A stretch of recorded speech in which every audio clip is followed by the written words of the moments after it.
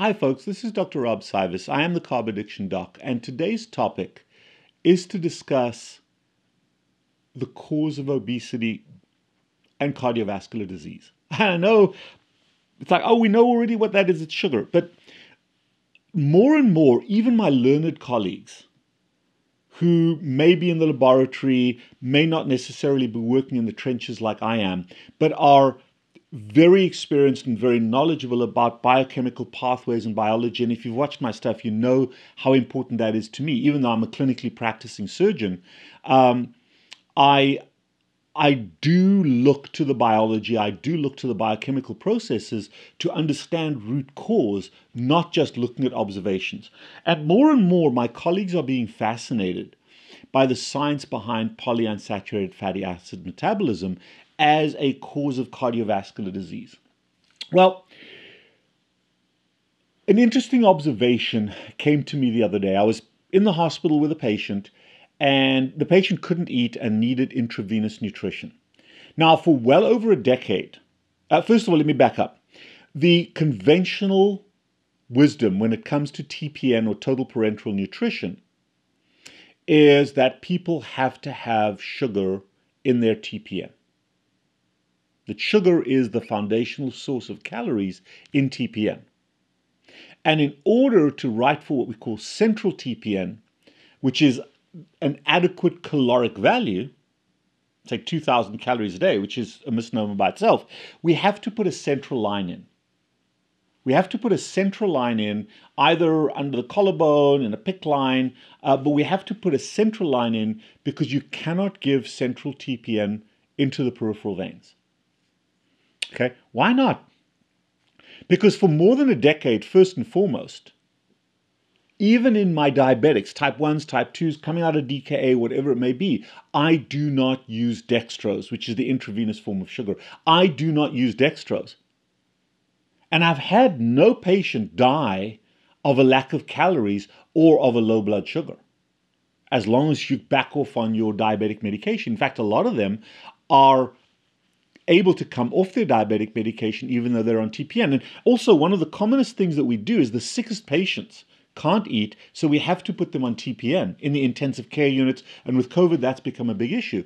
And as soon as they put that dextrose into the IV, their blood sugars go so high that they have to put them on insulin. So you've converted somebody into the sickest type of patient, almost, which is an immunosuppressed, diabetic, insulin-dependent diabetic person because you're pouring sugar into their veins. So that just doesn't make sense to me. That you're making them with what we obviously know is sick. Diabetes increases risk dramatically, especially when you're really sick, and activates the inflammatory system, which also makes people really sick as an independent variable. So it doesn't make sense to me. And I also have, as I said, a decade of knowledge of practicing without TPN, without sugar in my TPN, using amino acids and lipids, fat, as the macros, and absolutely fine in terms of my patient population, as long as I don't do that in kids under the age of 2 years of age. I haven't yet experimented with that because those kids do need some sugar. Outside of 2 years of age, all the way through to adulthood and old adulthood, they don't. And there isn't a circumstance under which they need that sugar. Now, having said that, I was writing TPN for a patient the other day, and the patient just had a peripheral vein in place, a peripheral IV, and I said, that's fine, just run it through the peripheral. Oh, but we have to run it centrally, we have to. I said, folks, you don't have to run the TPN, even though it's fairly high concentrations of amino acids and lipids, you don't have to run it centrally because there's no sugar in it. Okay? What does that mean? See, what happens when you run high concentrations of sugar, more than 5% dextrose, more than 5 grams per 100 mLs of sugar, into a peripheral vein, it causes so much inflammation of that vein that the vein becomes inflamed and actually clots off, and you can get blood clots forming. So when we're giving concentrations higher than 5%, we have to put a central line in so that that huge dump of sugar can occur centrally close to the heart and mix with large volumes of blood so you don't get visible vascular injury. It's the only time that we know that sugar actually damages veins, because normally our veins don't see very high concentrations of sugar. Interesting, doesn't it? Isn't that interesting? Because we can't measure what's happening in our arteries. We can't measure what's happening in our arteries when you eat a lot of sugar, because we very rarely have access to the arteries. We do sometimes through a peripheral artery, but we don't check the sugars. So we have no idea what's happening on a high carbohydrate diet in our arteries. But we know on TPN that it damages the blood vessels. Even 10%, 10 grams of sugar per 100 mLs of fluid. That's less than in a can of Coke, folks. Substantially less than in a can of Coke. Nevertheless, if sugar causes that kind of vascular damage, and if sugar causes that kind of vascular damage in your arteries, and it causes clotting in the veins, it's going to cause the same kind of clotting in your arteries. And it's those clots that eventually clog up the vessels or can break off and travel downstream and cause you heart attacks and strokes. We know that absolutely, and just my use of TPN showed that to me.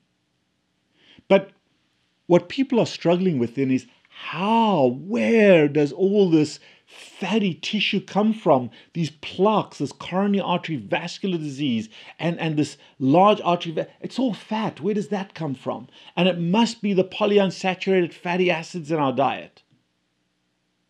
Well, folks, when I'm giving people TPN, unfortunately, and this is still a big frustration for me, ideally I would like to give my patients primarily saturated fat with a little bit of monounsaturated fat and a little bit of polyunsaturated fat, but predominantly saturated fat. But no, saturated fat is so bad. So even in the TPN that I do write for, and I'm giving my patients 500 mLs of a 20% fatty acid solution, it's almost all polyunsaturated fatty acids. It's almost all PUFAs that are so bad, that are causing diabetes, that are causing... And we run patients on TPN. I've got some short intestine kids that have been on that TPN for a decade. Their livers are fine, their vessels are fine, because there's no dextrose in there. So we don't have the liver damage that comes from the sugar. We don't have the vascular damage. We don't have the infection risk of requiring central lines in these kids, because that's often a rate-limiting step. That often results in death when kids run out of blood vessels because they've thrombosed them all from the high sugar or from infections. Think about that. I'm a pediatric surgeon. However, all those kids are basically living on polyunsaturated fatty acids. It's not ideal, but we're not seeing the damage. We're not seeing the disease.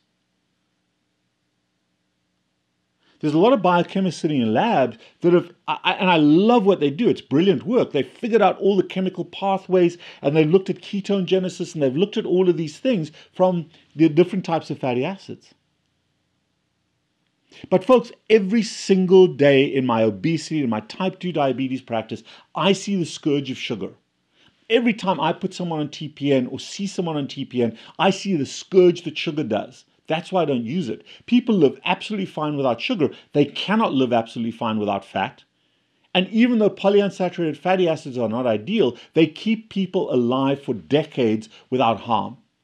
It's the sugar that does the damage. And I understand it's critically important in the laboratory to figure out how polyunsaturated fatty acids can cause disease, how they can cause damage. But don't blame the water for what whiskey does if you're an alcoholic. Don't blame the fat for what sugar does, folks. We're struggling hard enough with obesity and diabetes. Stop with this message that it's not sugar, that it's polyunsaturated fatty acids. Intellectually, as a biochemical geek, it's great to work that out. But stop selling that nonsense to the public that's already struggling enough, just with people telling them that sugar's okay to eat.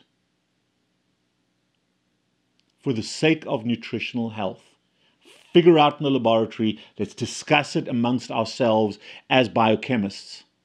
I'm not claiming to be a biochemist, by the way, but as people that are interested in biochemistry, in disease process. But stop saying that polyunsaturated fatty acids are the cause of cardiovascular disease. Stop saying that polyunsaturated fatty acids are the cause of type 2 diabetes and the cause of diabetes. They are not, categorically. Nicotine and sugar cause cardiovascular disease. Sugar exclusively, carbohydrates, cause obesity and cause type 2 diabetes. And if you take them away, nothing bad happens except you get healthy. If you take the polyunsaturated fatty acids away, bad things happen. Outcomes do matter, folks. And it's a very, very, very dangerous trend I'm seeing. When people start saying that the human body should naturally be in a state of insulin resistance, is the worst thing you can tell people who are struggling with insulin resistance as a disease. I understand what you're trying to say biochemically, but stop using those words. Stop using those words. Because they incite biochemical violence in your body. If you want to learn more, give me a shout, make some comments. I'd be happy to discuss it further. I'm not saying polyunsaturated fatty acids are good, but I'm also saying that they're not the evil that sugar is. I am the Carb Addiction Doc. This is an important message because we gotta turn the ship back to where the issues are. That's an iceberg we don't want to hit. See you next time.